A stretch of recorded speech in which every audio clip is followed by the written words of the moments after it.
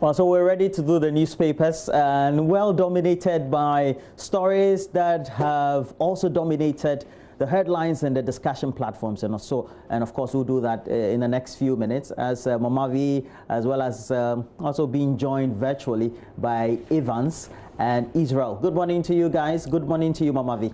Hi, good morning. Good morning. Good morning. Yeah. Great to see you guys. Yeah, great to see you too. Nice seeing you too, Mamavi. Yeah, hopefully you slept well. No, I did. Yeah, Israel looks good.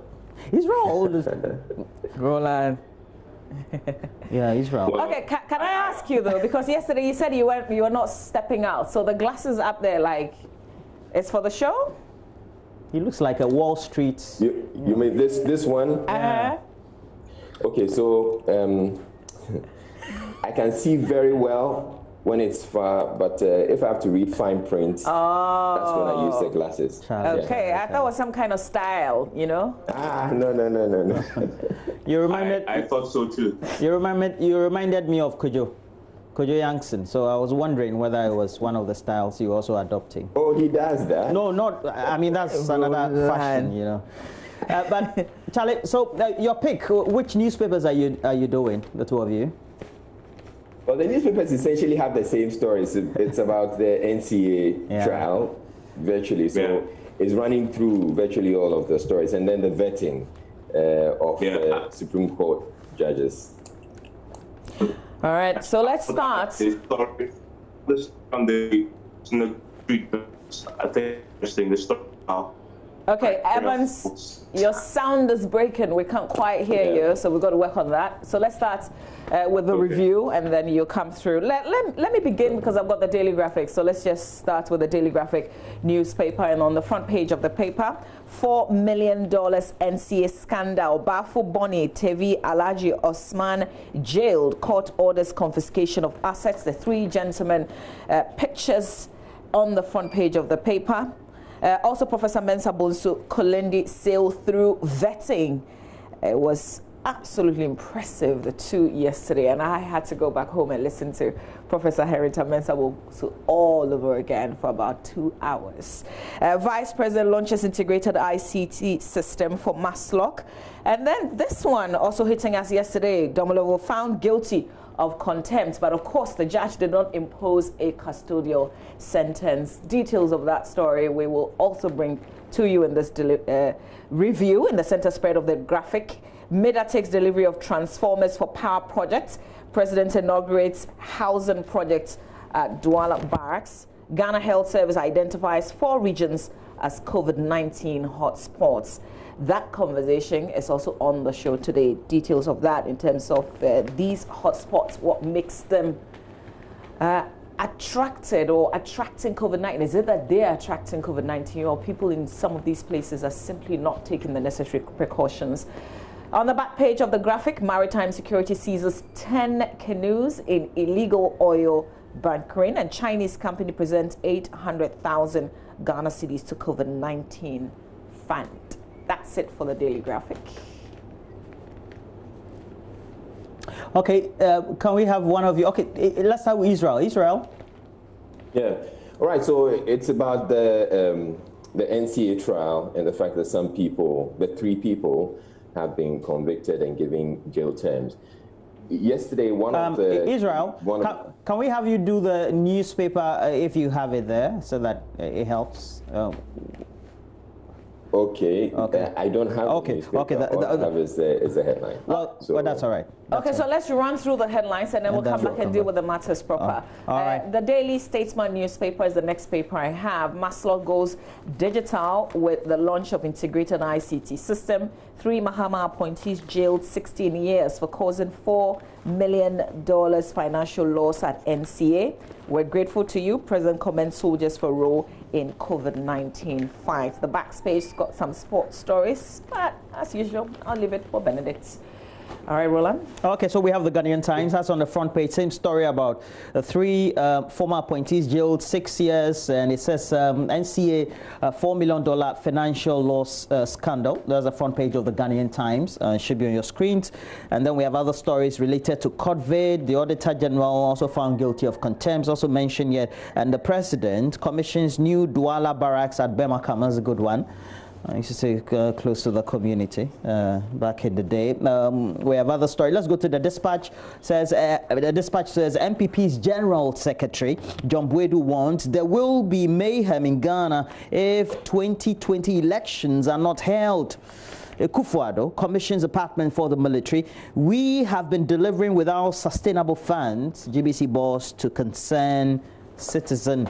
Now let's do the daily guide, then we'll come and do the discussions as they were. So we have the daily guide on the front page. It says Baffoe-Bonnie, Tevie, Osman jailed 16 years in NCA trial. Again, Domelevo occupies the front page of the daily guide. COVID cases saw I'll be Fetwa nominee, and December elections will come on. A story attributed to government. On the custodian front page, Kufuor praises military for exemplary COVID-19 fight in all great housing units, and basically the same story is occupying. All right. So Israel, let's begin.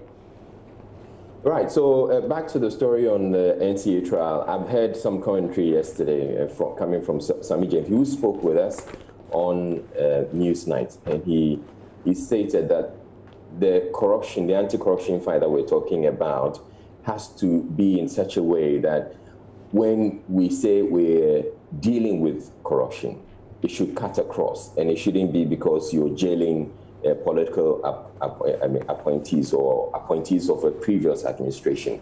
But let's have some examples for the present government as well. And I actually also believe that I agree that if we want to fight this, take on this corruption battle, we must do it and do it comprehensively so that people believe that we're actually fighting corruption, but not that we want to jail appointees of a previous administration, and that's going to be my take on it. But yes, we're jailing. If I may add, I don't know if can you guys hear me all right? Yes, we can.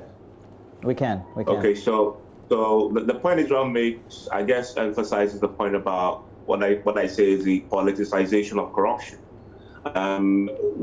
Whichever way if the government prosecutes the government, the previous government will say, well, we haven't prosecuted some of yours. That is a valid point. But on the merit of yesterday's case, you have to put in the context of, again, the politics.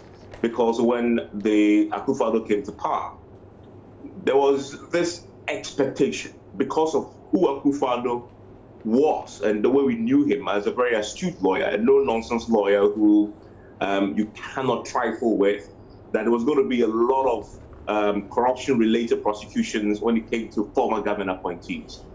That happened. Why? And within the MPP itself, people started getting frustrated with the system that you guys, we were in opposition, we touted how corrupt they are, we come into government and we don't see any prosecutions.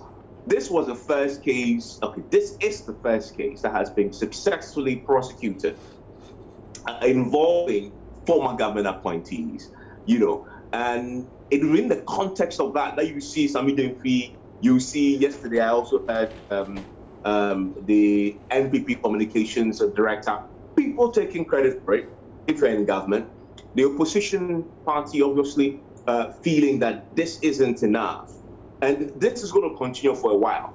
But if you put it in the context of an election year, this could be significant for the NPP. This is something that we could look at and say, well, we told you we're going to be prosecuting, and this is the first in the case. But you can expect, I think, that the people who have been jailed yesterday will come back fighting, as I heard Martin Kpebu say on Top Story yesterday, that you can expect that those involved yesterday will certainly come and go for a review and challenge the verdict of the court yesterday. I mean, but it's actually, you can't take the politics away, can you? No, you cannot. Yeah, you can't take the politics away, Evans, I agree. But let them do the politics. But let's also see, or let's have citizens convinced that we are actually fighting corruption and jailing people or prosecuting people who are found to be corrupt. And let's go through the legal process, just like we have done. Regardless of their political affiliation. Exactly. Yeah. Well, but we also do know that there's a certain precedence in the Fourth Republic, and we also do know that post-2000 saw many of these actions of prosecuting former government officials, and we have a number of them to also look forward to. Victor Salome had to serve a jail term, subsequently even died following that as well. Yankee, and then we have Daniel Agbodakpi. Then post-2009, we saw a foreign minister, Oseyeje, and many of them also going through the court process, Stephen Asamoah Boateng, and it's become a feature of the democratic dispensation.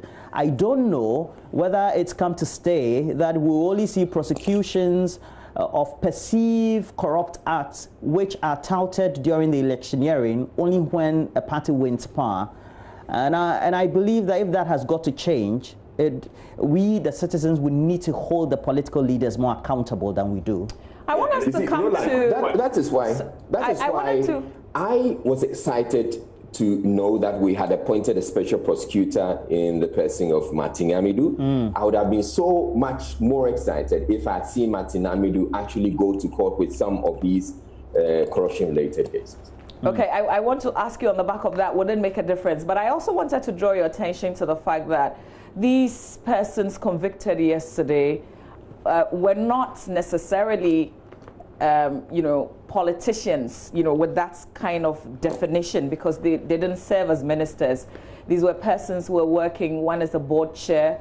Obviously, you can talk about the politics if you're looking at that. But one was a director general of the Communications Authority, the National Communications Authority, and then, of course, a security person who acted as a security person. So not necessarily your typical politicians in terms of a minister or a deputy minister in that kind of regard. But just the merits, the matter itself in terms of the context, can the politics, because they're coming from the previous administration, be taken away so that we deal with the matter itself? Does it give us any hope because we wasted $4 million? In the end, even the equipment that we bought had to be taken away because we couldn't finish paying off, and the Israeli company came for the equipment. So we spent that money, even though we accounted for $1 million of it, and we don't have anything to show. I think it's the consistency of it, and it's about you taking actions while serving in public office, which is inimical to the coffers of the state and also for public good. And if we can replicate that while in government, it helps, because then we'll know that apart from us knowing at the end of the day when the case has traveled through the court and we've seen a certain finality, the actions have been taken by the government and the political party that has the government in power, so that when related issues or precedents are mentioned, you can refer people to that. But also, Roland, I think for me, the most important part of this verdict yesterday is not so much that the guys were jailed, but that the Attorney General has been instructed by the court to sell their assets and retrieve an equivalent of what, $3 million worth of state funds from there. For me, that is the most significant part of the verdict yesterday, because really it means absolutely nothing to me if you put them behind bars and then you use the taxpayers' money to take care of them whilst they are serving their jail term for the 4 to 5 years that they got.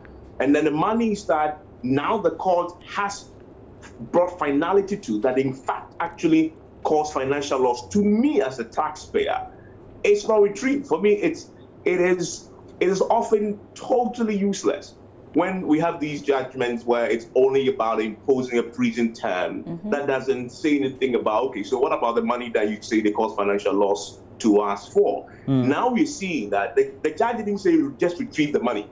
From what we read, the judge actually says how the money should be retrieved. In other words, sell their assets, you know. And for me, that is the key. The next big question is, and this is coming from what we saw with Alfred Agbeshi-Woyome, that it's not as straightforward to say that sell their assets, because we've seen this drag out quite protractedly with Woyome, how to sell the asset, finding the assets. And I think that's where the conversation should move. We should now put pressure on the system, the Attorney General Department. They should rejoice for a second and spend the next whatever hours working how to do this speedily and getting our monies back. Absolutely. All right. I think we spent a bit of time on the subjects. There was also the issue of Domolovo, you know, who was found guilty of contempt. Of course, he gave his defense as not seeing the suit early enough, but obviously that was not a good excuse for the judge sitting on the case, except that she didn't give a custodial sentence, you know, with the explanation that he is very important to the nation. I mean, what he does, you couldn't do that to him. That he's playing an important role. Exactly. So, yeah, but it sends a very strong signal, doesn't it? Yeah, it does. It does send a strong signal. It also goes to show, I mean, for him, you should let him, it tells him that, I mean, you can't just do things anyhow, and you're supposed to comply. If the court asks you to show up, you have to appear.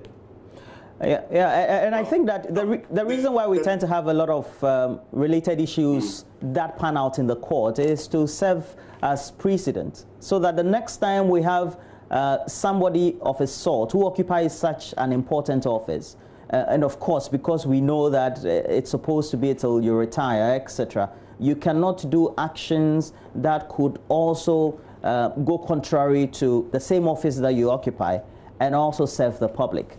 And I'm hoping this will be a case in point that will give him the confidence to do what is right, but at the same time steer him forward to rather enrich his office for posterity. Because it goes beyond just the stem, of course. I mean, this case really, it's a simple case of, well, you were prosecuting me, you brought a search charge against me, to be more specific, and then I filed a countersuit, and then you don't respond in time. We really did, which is what it is. Yes. And then Osafo Mafo's people went to court and say, that is contempt. You're disrespecting the court because you're not, because remember that my reputation is on the line here. I want to clear my image and quickly move on, and your lawyers aren't responding. That's what he was found to have been in contempt of court for. Yeah.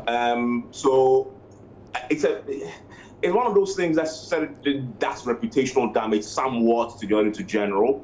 I mean, but we shouldn't forget the substantive matter hasn't been touched. Yes, definitely. The substantive matter of the search charge is still left untouched, and I guess for me that's where my focus is going to be going forward. And I think that we have to end this way, because if you and I quote the judge, and the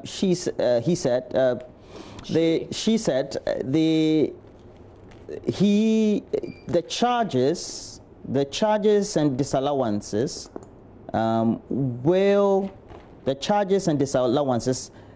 also means that he cannot choose which part of the rules he uses in carrying out his statutory duties to obey, and which ones he would like to ignore, disregard, and disrespect.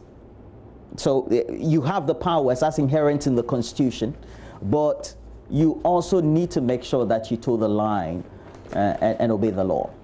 All right, let's do myjawline.com. I know this story is going to appear on My Jawline, so we can spend the rest of the time talking about it. The two nominees who appeared at the Verton Committee yesterday, the nominees to the Supreme Court, and I think it's appropriate to say they wowed everybody. It wasn't like the previous day. A lot of people being impressed by their submissions. So let's do myjawline.com real quick, if it's possible. So myjawline.com story. The first is by Martin Amadou. That's a front page story, and that is from my interview yesterday with Mahama Yariga, who is the MP for Boku Central. Very, very interesting about his relationship with a man who calls him son, and he calls father. And they have a very interesting relationship because I guess father back in the day in the upper East region, to be very specific, lived in the same house, grew up together with their children, and so within the cultural context, he's indeed a son to a father who is now prosecuting him, and he talks about him in 8th grade, and I find that very, very fascinating. There's also the story on the front page about full judgment on Demelo. But now we're going to read a bit of the details. Oh, Papa also on a good news story also there.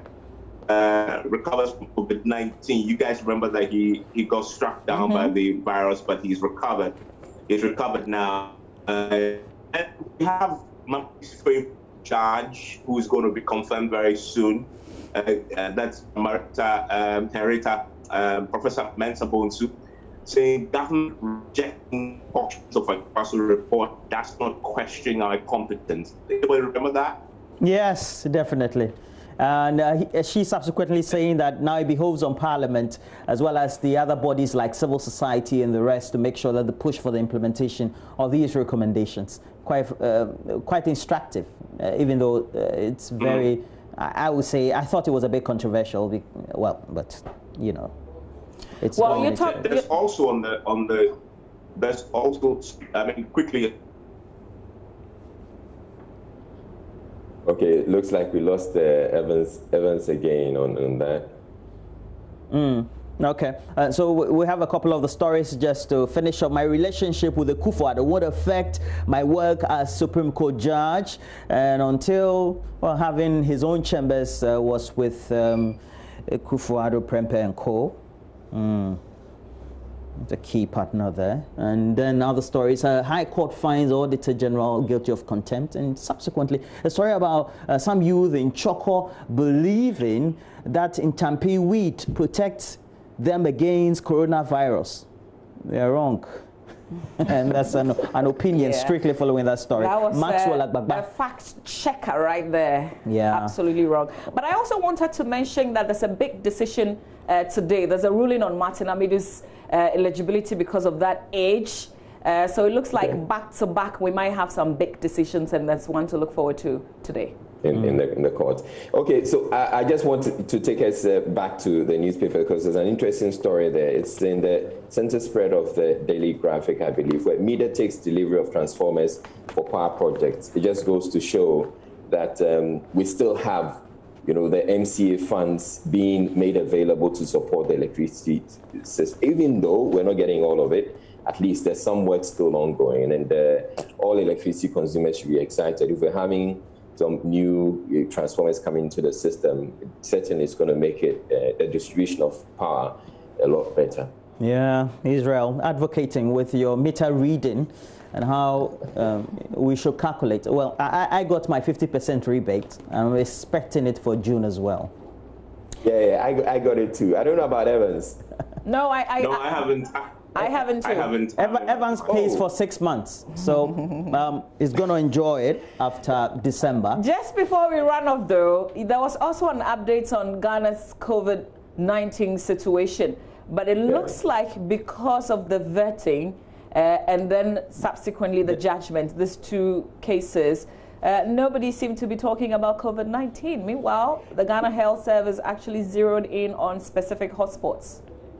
Well, yeah, I mean, the COVID-19 issue, I mean, it's not going to go away. Today, we're going to devote a lot more attention to it, I'm sure. But certainly, it's worrying. But you also see people not being shocked anymore, you know, because it's gotten to a point where we've seen the numbers, they keep spiking. And people have come to a conclusion that, well, we're going to continue to see the numbers spike. So at that point, if you throw 5,000 on me, I'm not that scared anymore. It doesn't really capture the headline as it would have some time back. But yes, I think we should focus a lot of the conversation on doing things to keep ourselves safe, okay, which is wearing the nose mask. Some people are deciding that I have the nose mask, but I'm going to put it in my pocket or in my bag until it becomes necessary. But no, you should wear the nose mask. I know it's uncomfortable, but yes, that's the only thing you can do as of now to keep yourself safe. All right. Because we don't have a vaccine. Absolutely. Okay, gentlemen, we have to go. We've got sports coming up. Thank you very much for joining us. Evans and Israel. Yeah. Enjoy your day. You too. Go back to sleep. No, Israel, the Evans, they don't sleep. They don't sleep. No newsman ever sleeps, I think. It becomes a habit. All right, Benedict comes up next. Still conversations around the English Premier League. And the German League as well. Supposed to start this weekend. All right, there's Formula One, but I don't think Benedict will go there. Stay with us.